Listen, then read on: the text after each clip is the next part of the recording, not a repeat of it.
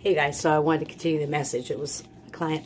So the cards that we just pulled was talking about stopping yourself with the lack of mindset that may be preventing you, what's keeping you stuck. It's not where you've come from or your experiences or what you've been through that is stopping you, or it's your mindset. Okay, that's what that, you know. Let's see right here. All right. This is a pretty big deck, so.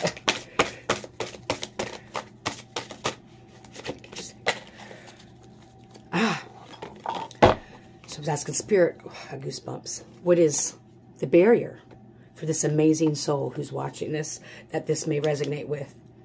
What's, you know, the lack mindset. 39, freedom of a soul expression. You may be holding back from expressing yourself out of fear of losing or upsetting someone around you. Number 39, I can't make it up. Now I know I'm going to post that other video because this card right here goes right along with it. I'm all about solutions and healing. So, if you didn't watch the other video, I'm going to do a real quick recap of these damn cards I just had. Oh, just 3 or 4 of them.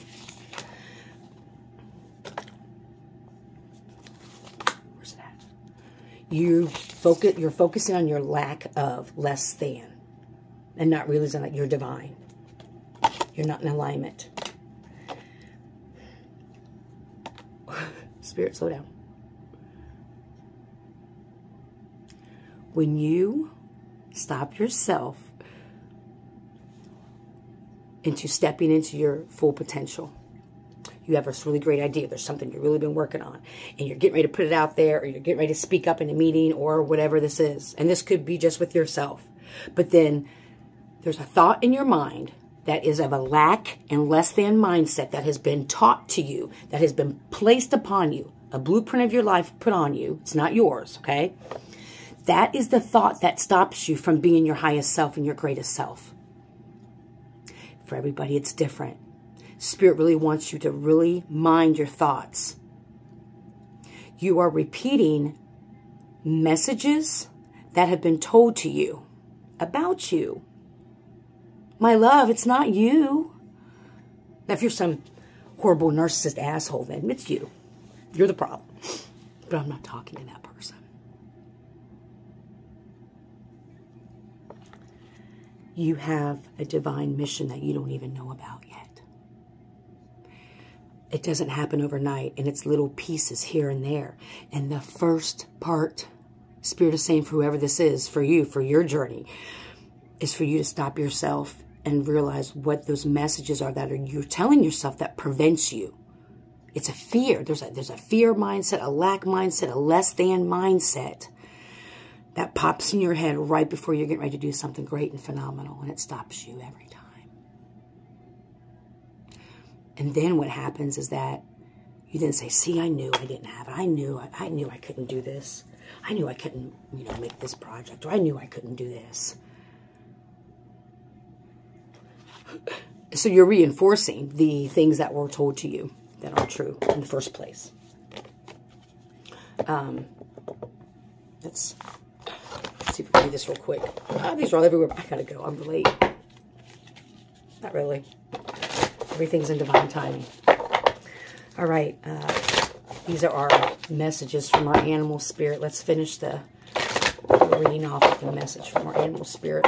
What kind of animals can we call on? Divine. Thank you, Mother Earth. Thank you, Creator. What kind of animal spirit messages of support? Ooh, I got goosebumps. Ooh. Ooh, I got goosebumps. Ooh, I love it. Get a little crazy. Spirit's like, slow down, Anne-Marie. We've been having this conversation. I just get so excited. I can't help it. It's like my hair stand on my arm. I get this burst of energy, and it's Spirit talking. I love it.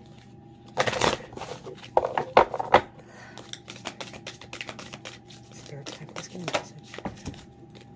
That's half the deck. Calm down, everybody.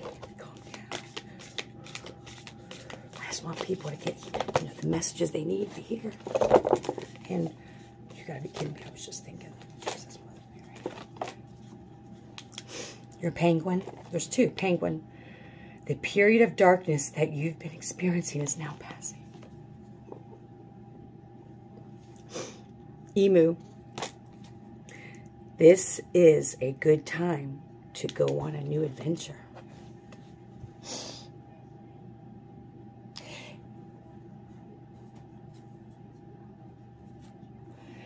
Spirit said these animal messages are separate from the last two messages that I gave that were together about the lack mindset. This is a separate message, okay? It's time for you to get out of your comfort zone.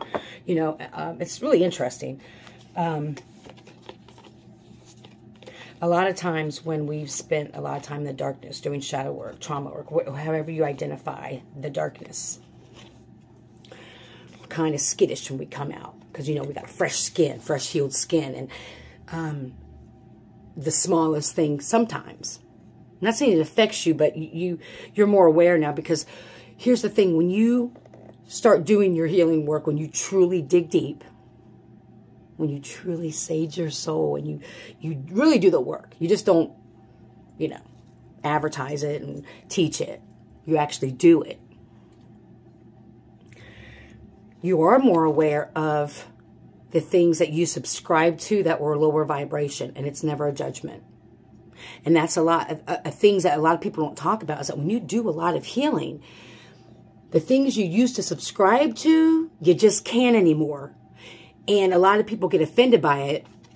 That's their shit. And it doesn't mean that you're better than. And a lot of people perceive it that way. You're just vibrating different.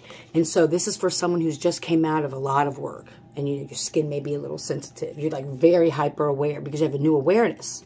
Because you've healed. You see things differently because of whatever this healing you just got through, this darkness. You have a different perception. A greater perception. A better understanding. Spirit wants you to go on a new adventure.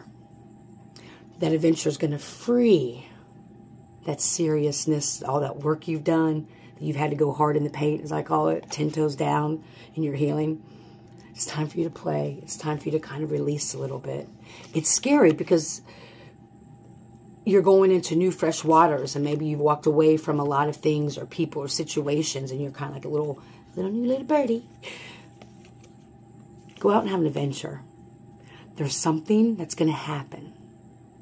This doesn't have to be a week-long thing. Nobody, you know, a lot of people don't have them. We just, well, some people do, but go on this week-long adventure. This could be just taking a day trip to somewhere you've never gone, a little town.